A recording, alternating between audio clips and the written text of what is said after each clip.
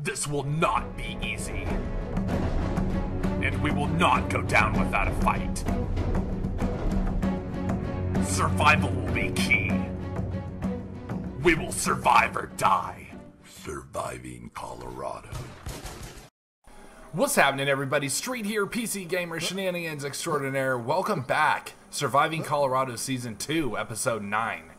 Last episode, we penetrated the perimeter of the airfield and we made it to the safe zone.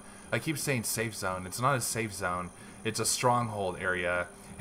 But we made it nonetheless. And here we are, dude. The next set of goals is coming at you, dude. Because now that we're here, we got to get the fuck out and get to our next location. So let's have a look at today's goals before we go any farther. Goals will pretty much be what you would expect them to for episode 9. First, I need to survive Ridgeway Airport. And second, I still need that damn backpack. Third, I really think that I'm going to need some more meds because I have none and my health is at about 70%, maybe 65. I need to set more goals. You know what? Let's set a goal right now and say that I'm not going to take damage from this point on until I get to the parking lot. The parking lot is infested, so I'm pretty confident I can make it from there to there. And last but not least, I'm thirsty, dude. I'm gonna need more drinks. I have no drinks now, and I actually think that could be a problem because the stretch that I'm gonna go on now is gonna be kind of a bitch to find drinks. So I think we're gonna need drinks, and that is gonna be the 5th and final goal. Alright, that being said, dude, let's keep moving. Now, I want to just kind of check out. I'm thinking that, yeah, too many zombies that go over there. Holy shit. Holy shit. Wow, dude, there's way too many zombies over here, too. Dude, I don't know if there's going to be anything good over there, but really? Oh, god damn it, dude. I don't see shit, though. This airport hasn't shown me the fruits well enough to make me want to risk my life and go in there and look for stuff, dude. Like, there's been nothing really that counts in here. The only beneficial thing that I could really say that is pretty beast is this scope right here. This scope is awesome because it gives me quick access to a scope for recon so I can zoom, and I do appreciate that. But what am I gonna find? I don't need a better gun. I don't need... The only thing I'd benefit from, and really at this point, is some armor and a better backpack. So I'm gonna say screw that noise, dude. I still want this freaking crossbow though. Let's see, and I dropped that clip, didn't I? Is there any way I could get that crossbow? I could grab it, but what am I gonna? I'd have to drop too much. I got too much weight. Yeah, let me just grab that. Okay, now I gotta... Let's see. Yeah, I gotta grab this and reload it. Let me get this reloaded. There you go. Throw that in there. Reload it. Get it. Ugh. I need to throw the scope on this thing if I was stalking somebody. That thing, dude, you can... That thing's not too bad of a sniper rifle when you're using it as such. I mean, it's not going to get the job done if you don't hit a perfect headshot, but dude, you get a perfect headshot, you can do damage with that thing. Ooh, look at all the gear over here. What we got? Ooh, another crossbow, a Jericho. I definitely want the ammo out of that. Let's see, let's drop the clip. You know what, dude, I don't need all these chips, and that'll free up a slot now that I think about it. Got to deal with cooldown times. Let's see, I could drop that Jericho. Let's see, grab that one. No, I need to. Damn it! Got to eat these chips. There we go. Okay, we still got cooldown times. No one's behind me. I'm standing here like an idiot. Wow, this is just retarded. But I want that mag. It'd just be dumb for me not to fucking take it. Okay, eat that other bag of chips. We have no.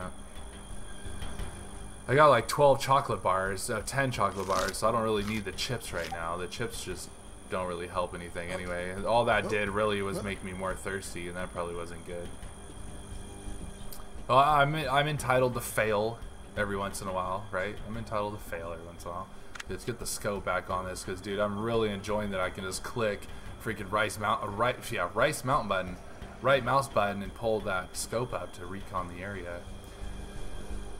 Alright, dude, we gotta get out of here. We spent a lot of time in here, and it's time to leave. I'm getting a little bit nervous. Gotta be totally honest, I'm getting nervous. I spent a lot of time and haven't run into any action, and that just doesn't seem normal.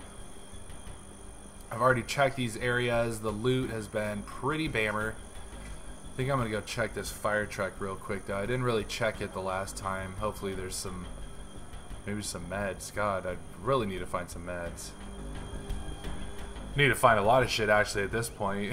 Like, dude, the whole trek over here and the game crashing on me initially when I got to the airfield to jack me for 2 bottles of painkillers and actually a drink, and now I have no more drink. Well, I have this water, but that's gonna be up. I mean, look at it, I'm thirsty right now. I'm gonna have to use that here in a minute. Dude, you know what? I'm gonna drop the pickaxe. You know why? Because the fire axe actually weighs a little bit less, I believe, if I remember the spec sheet right.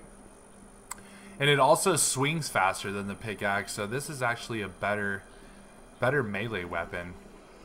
I love the pickaxe. Marcus and Sinful know that that is my shit. And what's up? Big shout out to Marcus and Sinful Duck.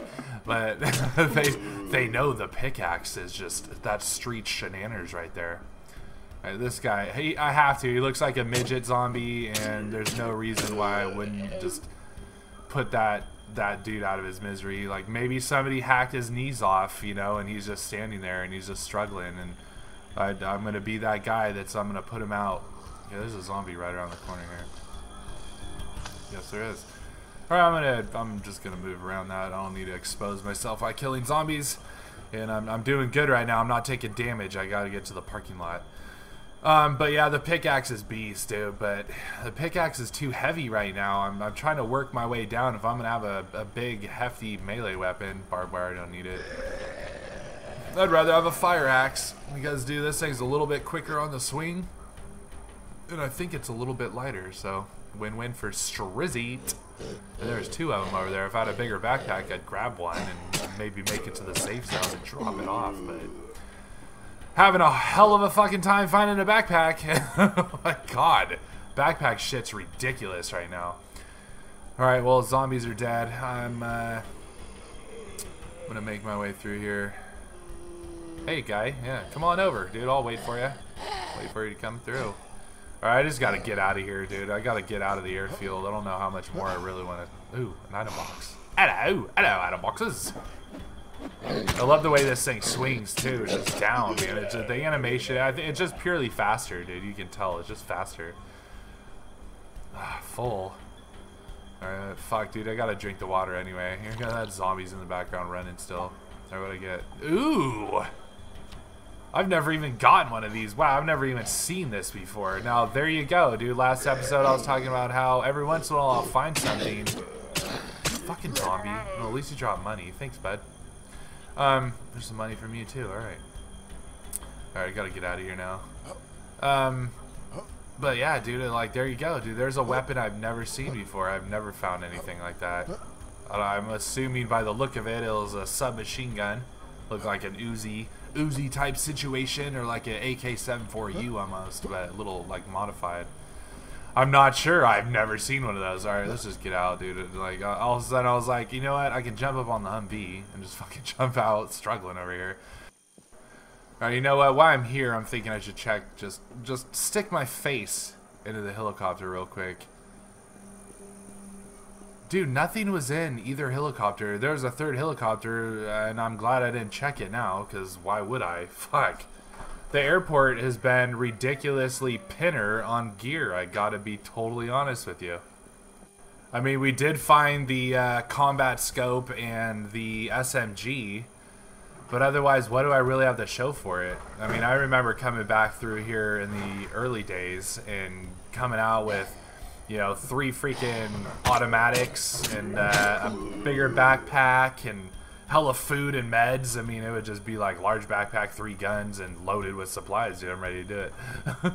I mean, I'm glad it's harder to find gear at the same time, but then there's times where I'm like, dude, you guys have cut loot back so much in certain areas that you're just like, if you don't, that's like what the biggest bitch for me is sometimes with PvP is that if you don't have a private server to constantly loot and find that gear, then you're not going to be able to jump in PvP and get the shit done. You're not going to be able to get the job done as effectively, because you need better guns when you jump into PvP. I mean, you jump in and you go to PvP on a 100-man server, within 6 minutes you're dead, and you're like, I didn't even have, like, I had a shotgun or a Kruger. I didn't have something that could compete with everybody in their beasting. You know, you're just like, damn it.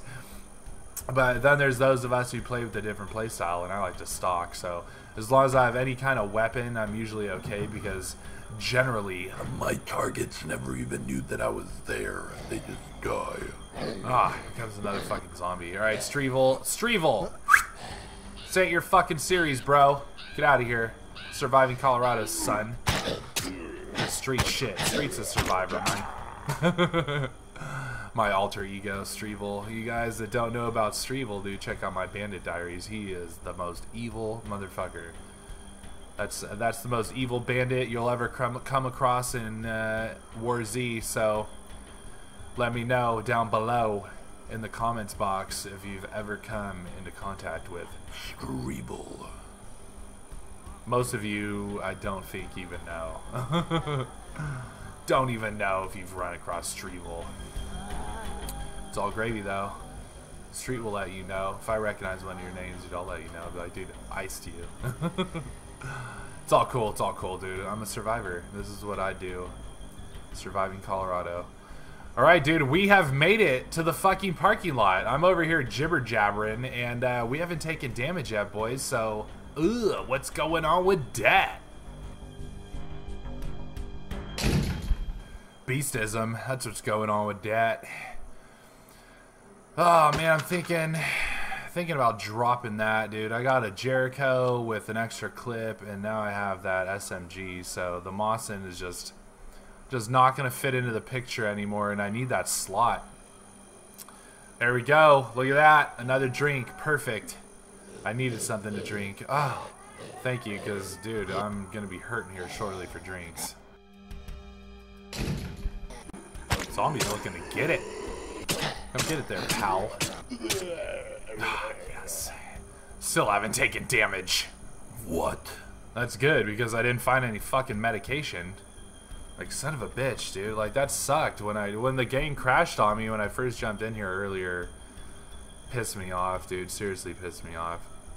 I was like, dude, you're fucking up the survival here, because I know that some of you have more than likely, like, stopped off somewhere and then thought you were safe and then respawned into a server like days later, only to be killed by zombies or something. You know, like, you spawn right in the middle of zombies and they're just killing you, and that sucks, dude. Especially when you're trying to survive and you got beast gear or something. So that's what I instantly flashed on when it crashed on me. I was like, oh my god, dude, this is gonna freaking crash on me. It's gonna throw me in some weird spot that's gonna totally screw up my survival, because this is endless, dude. There's not a moment that I don't record on Surviving Colorado. It's this character's one life. You know, you guys know you can go through 5 characters in one day. Well, I've put multiple days in now. If you put together all the time that I've spent, it's been a couple of game days actually, and actually most of the videos have been in the daylight, which I just noticed today.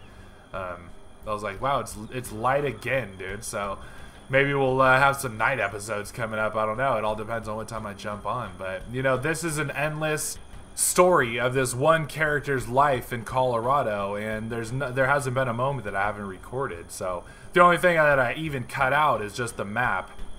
So when I'm traveling a long distance, otherwise you're going to be looking at stuff like this the whole time, which is, I'm just kind of letting myself go because I'm rambling right now. And in all honesty, I think the penetration of the airport was a lot longer than the exit, because by the time I got everything and got into that stronghold area, I was like, shit, I'm good. All right, dude, I want to get, there we go. I want a free slot up on my quick keys thing here. But anyway, dude, I'm going to think I'm gonna make my way over to Glenwood. Is that the place that I'm thinking of, dude? Glenwood. Yeah, I want to say Glenwood Springs. I'm pretty sure that's what it's called. Make my way over to Glenwood Springs, because at this point, dude, I said earlier, you know, I didn't need a better gun. And, you know, it's, and my thinking on that is I have a Jericho with 2 clips. I got this SMG, and I got a Mossberg with fucking like 24 rounds or something, dude. I'm looking pretty good. It wasn't enough to put myself at risk for maybe an assault rifle with 30 rounds in it, which would be extremely nice right now to be able to alternate between a Mossberg and an assault rifle or something, but not when not when the success of my series and not when so much is riding on my survival. I'm not going to put myself into that predicament. So I think Glenwood Springs is a good spot to get in and get some general items, food and water and meds, and maybe find some additional stuff, and then we'll try to work our way over to Frosty Pines and see if we can get some meds over there.